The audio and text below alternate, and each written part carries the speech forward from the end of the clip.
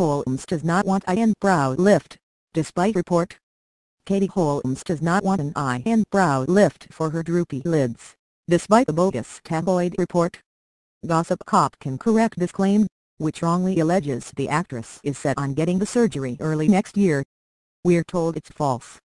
According to OK, 39-year-old Holmes hates how droopy her lids have become.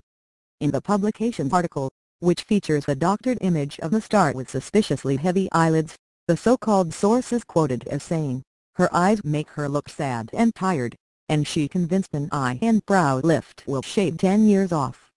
The magazine's dubious insider continues to claim that even though Holmes is a natural beauty, there's a lot she still wants to do in her career, and she's afraid of getting passed over.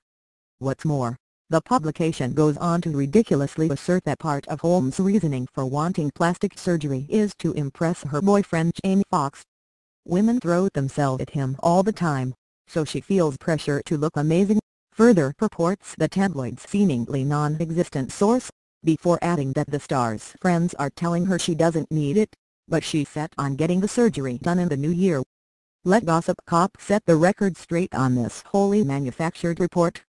The rep for the actress tells us the story about Holmes wanting an eye and brow lift for her droopy lids is completely false. Equally absurd is the claim about the star feeling pressure to look good for Fox. Unbeknownst to the publication, Holmes has repeatedly said over the years that she refuses to go under the knife, expressing her desire to age gracefully. The magazine's article, complete with a manipulated photo of Holmes, is entirely fabricated.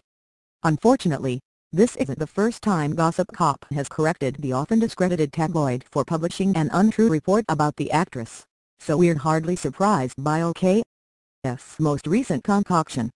For example, we busted the outlet in November when it wrongly claimed Holmes was expecting the baby with Fox.